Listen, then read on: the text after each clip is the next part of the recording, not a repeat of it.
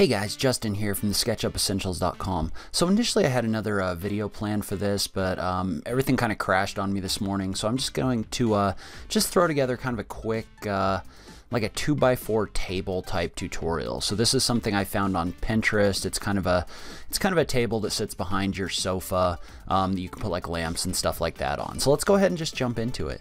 So first thing we're going to do is we're going to create the top of this table, and we're basically going to make it using let's say we're going to use we'll make it out of 2x4s. No, we'll make it out of 2x6s.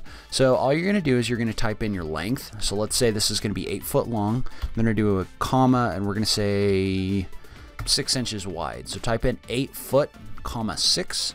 And then all you're going to do is you're going to pull that to about 2 inches. And I realize the actual dimensions of a 2x6 aren't 2x6, but for what we're doing here, we'll go ahead and do that.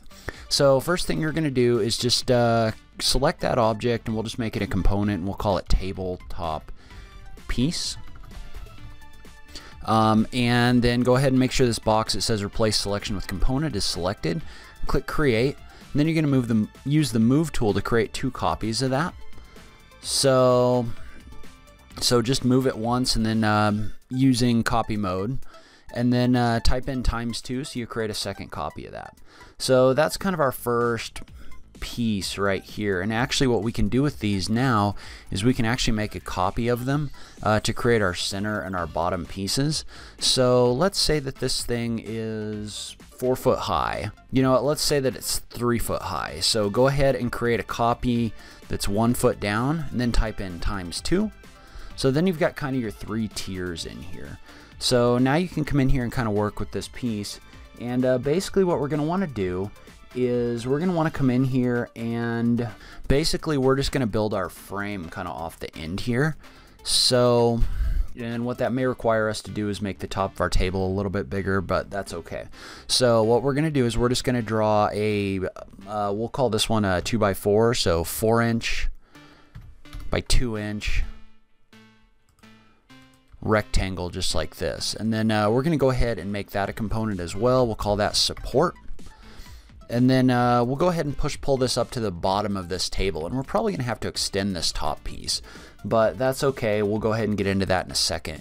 But go ahead and make a copy of that that goes over this front corner, and then we'll move this across in a minute. But first we're going to go ahead and finish this thing out. So I'm figuring we're probably going to have another 2x4 on the top here, so you can just type in 4, 2. Extrude that across the top just like this. You can triple click that to select everything. You can call this you can make this another component, or you can just do this with groups. Go ahead and make another copy down here, just like this. So now we can kind of work with this piece. So once you move this piece down here, all you have to do is draw a diagonal line across the face right here, and then all we're going to do is we're going to use perpendicular inferencing in order to draw a line off this face. So basically what you want to do is you want to start from the midpoint right here. You want to draw a line, and then just move your mouse up the line for a second until this on edge shows up, and then just move your mouse until it kind of turns purple. And purple is going to indicate, there you go, purple is going to indicate that you're perpendicular to this edge. And I'm just going to draw a 1/2 inch line this way, and then I'm going to draw a 1 inch line this way. That'll give me my full thickness. And then you should be able to use perpendicular inferencing here as well. You know what, you don't even need to do that. You can just move a copy of your line to each one of these points using the move tool. Then all you got to do is you just got to come up in this corner, and you got to kind of close everything off so that you've kind of healed your faces. And then once you have that, you can come in here and you can delete all of these guidelines, these extra faces and stuff like that. And then we're going to go ahead and make this a component as well. We'll call it cross brace. And then you can just pull that across your face just like this, so that you've got kind of a cross brace piece. And the reason we made that a component is because now we're going to move a copy of it out here. We're going to use the scale tool to flip it, and then we're just going to move it right back to this corner right here. So now you've got kind of a general cross brace type piece. And what you may want to do, because this isn't exactly centered, is you want to go ahead and move these pieces down so they're kind of centered right here.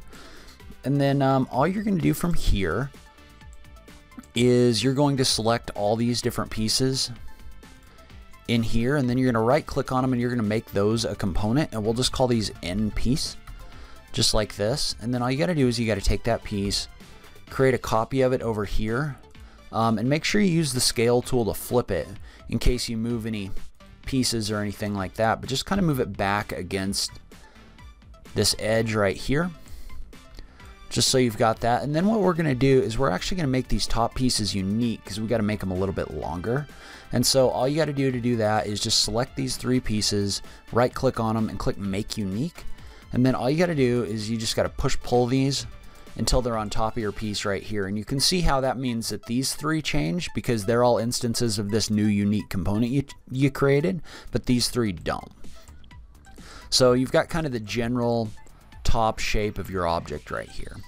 And so now what you're going to do is you're going to be able to come in here and you're just going to create your kind of 2x4 support that's in the middle here. So just come in here and find the midpoint, and then draw a line 2 inches that way, and then 4 inches this way. And so what that does is that creates your general 2x4 shape, just like this. And in the image, it looks like this kind of goes into the piece a little bit. So we're just going to go ahead and, you know what, we'll call that 1 inch for right now, just so that it looks a little bit better. And so all you're going to do from there is you're just going to take that piece, you're going to right click on it, you're going to make it a component again, call it center support, and then just move this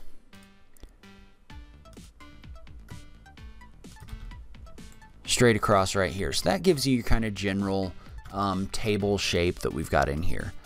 So, and if you wanted to, you could come in here and you could just model, this piece has some kind of metal buckles around the end, so if you wanted to, you could come in here and just kind of model your metal buckle just like this. You know, if you wanted to give those a little depth, you could definitely do that as well. So you could just use the push-pull tool to push these out like 1/8 of an inch or something like that. So, and then once you did that, you could erase these face pieces. You could make these components as well. Make a copy of this over here. Again, use the scale tool to flip it. And then move it back along this face right here. And then same thing over here. You can just select both of those, move them out, do the same thing, flip them in place, and then move them back against the face right here. And then you can come in here and color everything up, or, you know, finish this up however you want to finish it. So one last thing you could do to kind of clean this up, because I know it's kind of ugly with these pieces intersecting right here, is you could come in here, you could make this object unique, and then just kind of use the rectangle tool to draw a face along here, and then you can just use push-pull to kind of push-pull that face down so that this piece kind of moves around that piece right there. So it just makes everything flow a little bit better. So that's definitely something you could do just to kind of make that piece look a little bit better.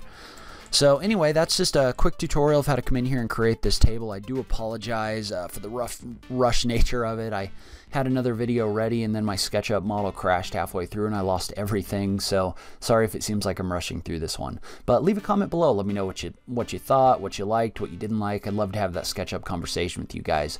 Also, I put out my 100th video last week, so that was pretty cool, and I just want to say thank you for all of you taking the time to watch these, and hopefully I'm still helping you, and hopefully you're liking what I'm putting out. But if you like this video, remember to click that like button down below. If you're new around here, remember to click that subscribe button for new SketchUp content every week. And I'm going to go ahead and wrap this video up here. Thank you so much for watching. I really appreciate it, and I will catch you in the next video. Thanks, guys.